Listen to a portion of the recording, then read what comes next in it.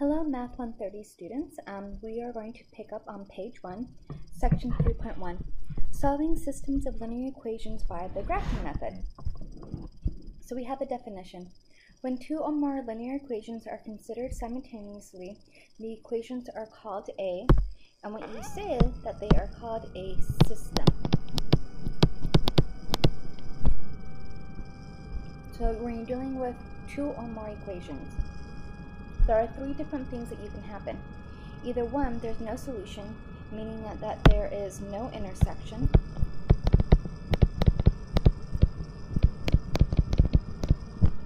One solution, meaning there's only one point, their intersection is going to be the solution, and it's independent and consistent. And then that last one, where it's going to have infinite solutions. So this line, you actually have two lines on top of each other.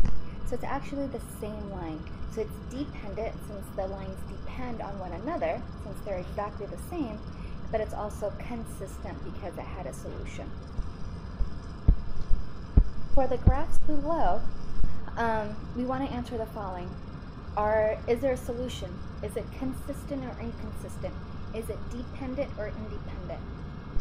For example, let's graph each equation individually here. So for our first equation, we have y is equal to 3x plus 3. I see that my y-intercept is 0, 3. That is my b value. And my slope, n, is equal to my 3 over 1, which means up 3 to the right 1.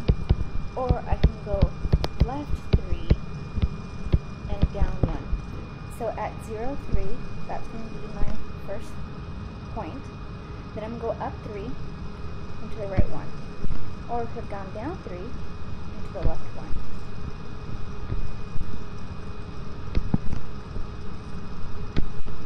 So more or less I have my line that looks something like this. Now for my second equation, I have y is equal to negative 3x plus 3. So my y-intercept is 0, 3 again. So that's my b value. And here's my slope. My slope is now a negative 3 over 1, which tells me down 3, right 1, or up 3, left 1. So at 0, 3, so it's the same as it was on my right road. I'm going to go up 3 and to the left 1. Or I can go down 3 and to right 1.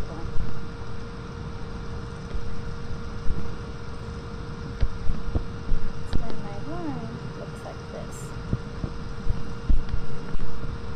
So I can definitely see that there's going to be a solution. It's where they intersect. That point is going to be 0, 3. The y-intercept is the solution. So I would say that for part A, right, graph both equations. Is there a solution? Yeah. The solution is a point of intersection, which is 0, 3. Now for my part B, is it consistent or inconsistent? Well, since I had a solution, it's going to be consistent. And then for part C, is it dependent or independent? Well, since there's two different lines that I can see, then it's going to be independent. Okay, so those are going to be my three solutions to this problem. So for number 2, I want to do the exact same thing. So for here, let's look at this equation. So the first equation, I have y is equal to negative x minus 4.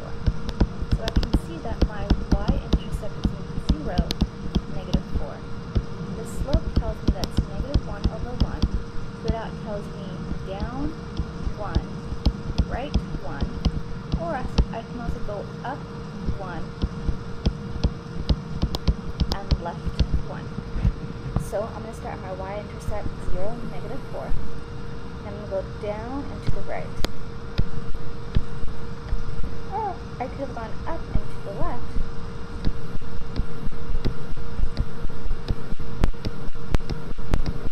And so that would give me my line.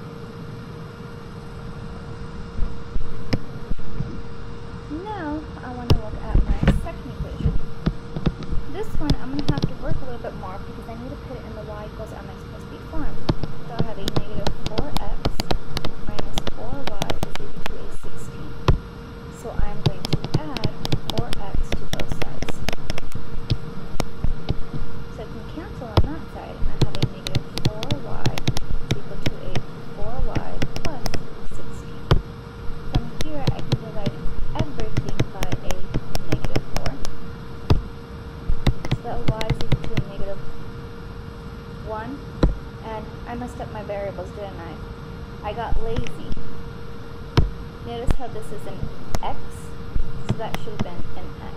There we go. So I have a negative 1x,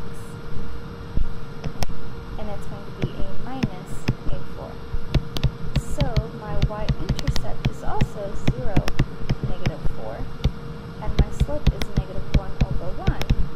So really, I can see that this green equation and this blue equation are exactly the same. It has the same y-intercept and the same slope. So really, this is going to be two equations on top of each other. So for this one, since the question was asking me, is there a solution? Well, yeah, if I draw that other line, my points are all going to be on top of it. So really, that second line, write that a little bit nicer, there we go. That second line is going to be directly on top of the other one. And so since it's directly on top, the solution, I'm going to have infinite solutions.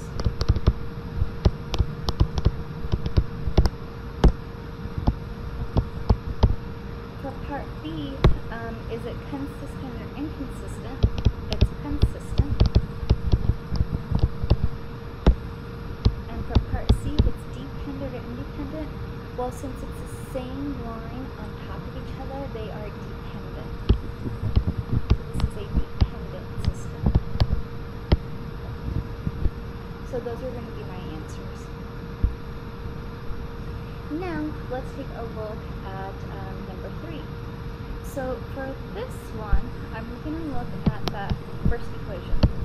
That first equation is 10x minus 2y is equal to a negative 10.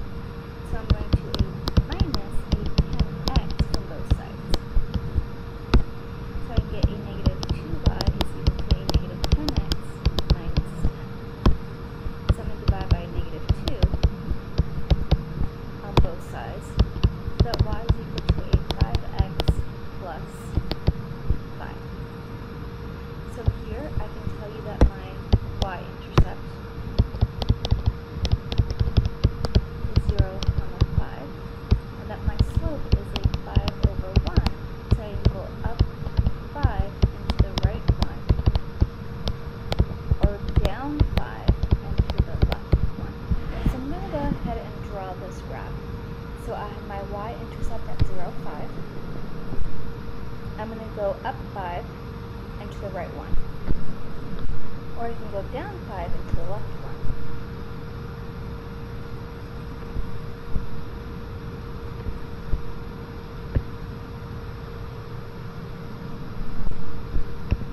So that's going to be my slope. Now I'm going to look at my second equation and make sure I have enough room. So for my second equation, I have y is equal to a 5x plus 1. So then my y-intercept is going to be a 0, 1. And my slope is 5 over 1. So I'm going to go up 5 to the right 1, or down 5, left 1.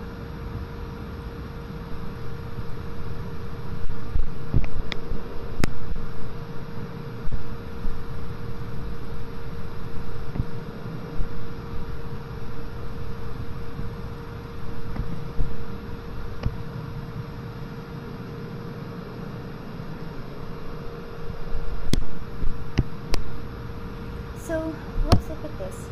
I have that my slope is a 5 over 1. So these slopes are exactly the same.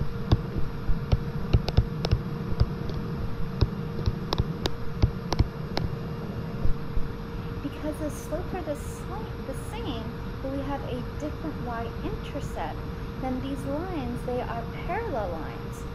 So here there is going to be no solution. There's no point of intersection. There's no way that that purple line and that blue line are going to intersect. Okay, so no solution.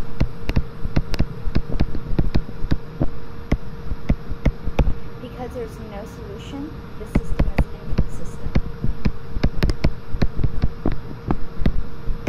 Because system is independent. And so these are going to be my 3 answers for this problem. Okay, and that is the end of section 3.1. If you guys have any questions, please feel free to email me